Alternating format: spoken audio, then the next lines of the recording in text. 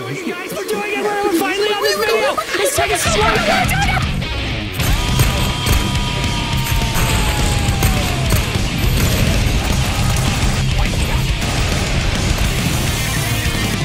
it! Guys, this game's amazing! Goddamn right it is. We have been waiting so long for this. I think I'm gonna cry. Soos, calm your memories. I can't. People don't want to hear your pathetic sobs. They want to hear us gush about Resident Evil. That's right, because it's motherfucking Resident Evil 4. Definitely a game of all time. It's more than that, Tommy. Resident Evil 4 is the game, the Skyrim of survival horror, the standard that was set for all third-person action-adventure games. You wouldn't have your Gears of War, Last of Us, and especially Dead Space without this masterpiece. Just, ugh. And Capcom just had to remind us one more time why this game is still king. This game, this fucking game, was remade in such a spectacular way that we here at TBD can't stop foaming at the mouth over it. We played this back when it was released in March of this year, and to this day, we still gush about it every other week. Hell, every other day. It helps that the Separate Ways DLC is available now, and we've been having a super dope time with it. Check out our YouTube playlist, link in the description. That only served to give us more fuel to talk about this absolute masterclass of game design. So enough waiting and get ready for this beautiful ride called Resident Evil 4 Remake.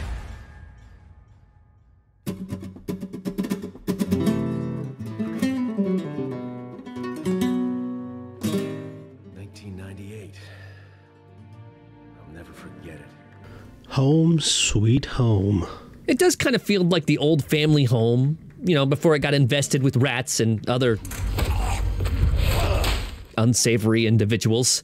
So familiar, yet different. I mean, look at this. Capcom knew you liked cheese, and they were ready for you. Don't act like you don't like it. I know what you did. That's because the original foundation of this game was so good. The entirety of the first 6-ish chapters are so iconic that changing any of it too much would feel like a creature wearing the skin of your best friend and telling you he brought chicken wings to lull you outside for a bit of foreplay. True that, from the layout of the map to the sequence of events, this feels as true to the original as it can. However, it's far from a carbon copy. The atmosphere, fun extra bits of gameplay and lore, with all new extras that really show how much Daddy Capcom truly loves us. They even play with our feelings a bit by not having the goodest boy in the history of gaming at the beginning of the game, and they replace him with a dead wolf, only to reveal him later. Let's go! Hey, it's that dog.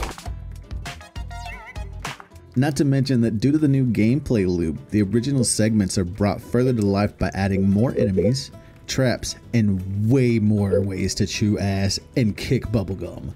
And I'm all out of ass. Just in the gameplay department alone, they did nothing but improve upon the concepts they used in the original. RE4 did the exact opposite of RE3, which is perfect. Whereas that game wanted to pay homage to the original rather than recreate it, RE4 feels as though the exact same mentality went into creating it as it did in the original. This definitely feels like Capcom's divisions were talking to each other, with the parries, wall bounce combo, as well as a myriad of other random fighting gamey things. Throws are duckable highs as hell. The level design has been changed to resemble more classic Resident Evil games. It sections itself off into small RE-style areas rather than one large one. I believe they started this in RE8, and it honestly helps the pacing. It allows for very natural rises and falls in tension, where you can visually see where this area ends and the next begins. Every space is used phenomenally. The redesigned castle section of the story are stellar and help tighten the focus of this one. Going from an open area to a more enclosed space where at every turn anyone can and will attack you just makes the experience that much more frightening. It all brings it back closer to the survival horror roots of the original Spencer Mansion and the RPD station. It all resonates beautifully with the new mechanics as well. Leon's ability to move and shoot at the same time allows you to control the game at your own pace. You never feel like the game constricts you to one gameplay style over another, and it really gives you a sense of freedom in that regard. And don't even get me started on the godsend that is the parry mechanic. My honest contender for best change to any RE game of all time. The parry is implemented flawlessly to an already tight game. The fact that your knife is no longer an unlimited resource but has such an important combat function elevates it from a good change to an absolute necessary integration to enjoy this game to its fullest. I love me a mechanic that has such a big upside, allowing you to defend yourself early in the game against most enemies, but with the drawback of it being tied to your knife's durability and having a short window of execution. Hell, the hardest difficulty in the game makes it to where you can only perfect parry. That's all I do. Making that save just that much sweeter. Especially during some of the most dramatic times in game. Whether it's during your first run-in with Dr. Salvador, the face-off against El Gigante, or one of the tougher bosses that still leaves us with chills.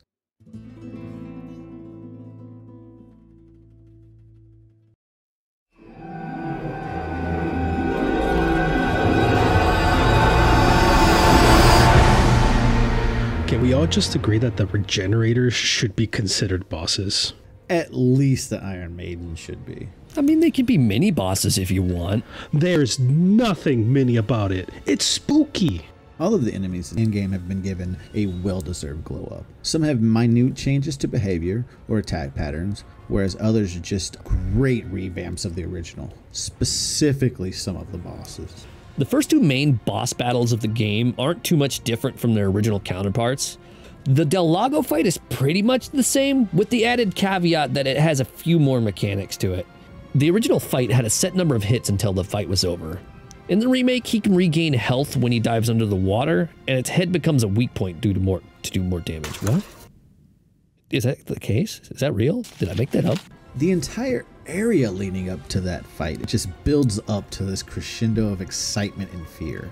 Because even though you fought Del Lago before, this creature is terrifying in this remake. Hell, I can't remember the last time I was scared of a salamander, but the RE4 Remake definitely puts a new fear on the table for me. The Gigante fight is also dressed up in such a beautiful spectacle, with the return of your favorite furball making a full dramatic return. One of the fights that improves significantly in the remake has to be the Salazar fight. Before, the diminutive goblin Count would take his left hand and stick himself to a wall for a lackluster shootout with you and whatever ammo you had left. Now, however, it becomes a thrilling duck and cover slugfest with a moving target that spews slurs at your general direction. While his fight might have changed to engage the player differently, you never feel like it's out of place for this game. They did add a little trick you can pull off for an extremely quick kill that, while funny, is impractical and will deprive you of a few healing items or a bit of extra cash. That's the fun of it though, the fact that you can come back and discover these nice little Easter eggs just makes this game all that more fun to go through. Exactly, and the ultimate example of an enhanced boss fight for this game has to be Krauser. Krauser! This fight, holy shit, this fight. It takes full advantage of the removal of QuickTime events in favor of a more hands-on experience. The first time you meet him, it's an all-out knife fight! And holy shit does it deliver. Similar to being able to stop Dr. Salvador's chainsaw, or even the Gyarados attack, given the full reign to face off against Krauser in a one-on-one fight, testing your now 10 chapters deep parrying skills in this game. You are thrusted into a close quarter fight for your life. The music and environment are sinister, with Krauser egging you on every moment, catching you in every slip up you make. Impressive in its own right, considering it takes one of the most jarring parts of the original game and replaces it with something truly tangible that keeps you engaged, all the while giving the player a greater sense of agency and personal stakes. Outside of now having to save Ashley and possibly the world, now you have to take down your own mentor and the murderer of your newly acquired best buddy. Rest in peace, my guy. You will be missed. Anyway, now having defeated Salazar and gone through hordes of armed plagas, you come face to face with Krauser once more in one of the most unforgettable fights of this game. The team that put this together, the environment, the music, just brings you to the edge of your seat like it did in the original. I have lost count on how many times I have gone through the remake just to get to the Krauser encounter. The changes that are made here are incredible and cannot be stated enough. For starters, Krauser is now the only enemy following you through this maze of traps and gun turrets, as he stalks you to the point of you not knowing if he is above you or behind you waiting with his knife. The more that you progress through this fight, the more deranged and angry Krauser becomes, until you get to his second phase, and that's where things get crazy. This segment is absolutely fucking... Instead of y'all fighting on top of a pillar that is set to detonate, he chases you to the next arena while mutated. You have to run away from him in the dark. You'll fight in a cage-like arena that really lends itself to Krauser's ability, because now he has both his fucking arms mutated and has completely lost his mind to the Plaga and the Los Eliminados. In the original, he was somewhat of a pushover because the knife in that game was really broken. But in this game, oh boy, let me tell you, he's a force to be reckoned with and not to be taken lightly. I really like this fight. Most of the revamped bosses have either had high quality improvements or they stay true to the original while updating with new mechanics, keeping the fast pace of the game consistent and engaging. Also, Sadler gets shot with a rocket and dies just like the OG.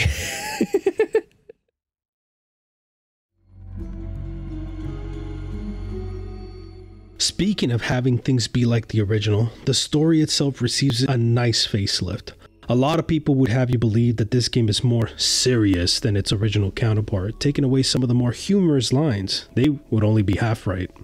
The humor of the game is still there, but it's used more sparingly to keep the tone updated to the current Resident Evil. Leon himself is more in line with the more grizzled version of his dorky RE2 self, and a lot of his humor comes from the attempts to be funny. Nighty night, night. Humor aside, Leon is still very confident in himself and his abilities, often letting Ashley know that she will be taken home safely and facing off against other villains with the same panache as he did in the original, just without the early 2000s cool guy attitude that was later given to Dante in Devil May Cry. This also matches closer to what Capcom portrayed him as in Resident Evil 6, which always felt kinda odd since my first encounter with Leon was in the original RE4. This also applies to Ashley, a character that before was always flagged as a bratty teenager and was kinda collectively agreed upon to be the worst part of the game. Now she's more of an afraid college student that has slowly come to terms with her situation, and eventually she adapts and becomes stronger for it. Her growth is encapsulated perfectly in her standalone mission, where she has to face off against creatures of untold horror on her own to save a now captured Leon. She scurries through corridors, dodging armaduras left and right, all the while frantically looking for the key necessary to free Leon. The capture now becomes the savior. This segment, unlike the original, has slowly become one of my favorite parts of the game, if not one of the more memorable. And like we discussed earlier, another excellent change to character is to Major Krauser. And as much as I would like to talk more about him, we do have to give some big respect to the changes made to Luis Sierra. Luis has to be the character that still feels the most like his original counterpart, but with more. You know what I mean? Absolutely. His role of the mysterious hand that helps you out when it's most convenient for him is completely fleshed out here. You feel his regret with every word he speaks and how he uses his very charismatic charm to keep you from thinking otherwise. Now, instead of just a regretful scientist that worked for Umbrella Corp, he becomes a tragic character tied to the events of the entire Resident Evil franchise and the small Spanish village he hails from. Now, with the weight of his actions upon his shoulders, he wants to try and work his way out of this disaster while helping Leon in any way he can. And help he does. Luis now extends that charitable hand to more than just the iconic cabin fight. He now tags along for a greater part of the underground section of the castle. The minecart section becomes a more intense set piece with his company, adding a layer of fear to the player instead of running through the section because of how badass Leon is portrayed. If you remember his end in the original, spoilers if you have never played this gem before, he is often a cutscene with you having spent no more than a few minutes with him throughout the entirety of the game. Now he's your annoying little brother in this mission to save the world, and just as you're about to really fall in love with him, he is stricken down before your very eyes. To say I was actually pissed at Krauser during that fight and bawling with grief at his final words would not begin to cover the masterful way Capcom had handled this character. Quote, neither good nor evil can last forever. And so it follows that as evil has lasted a long time, good must now be close at hand. Miguel de Cervantes, Don Quixote. When this game was originally announced, we had a slight hesitation due to the sting of Resident Evil 3 Remake. Resi 3 missed the mark in many ways, not just removing content. The identity of the game itself was highly compromised due to all of the scenario changes that were made. This could not be further from the case with Resi 4. 20 years later, and this entry in the franchise is still something that I run regularly. It brings me untold joy to go through, and now I can experience that joy over again. Thank you, Capcom, for setting what is now our personal standard for what a remake should be like. This gets the TBD official seal of Certified Gush. Yeah, Gush! Thanks for watching, everyone, and we hope you too can gush with us about the game down in the comments. TBD out!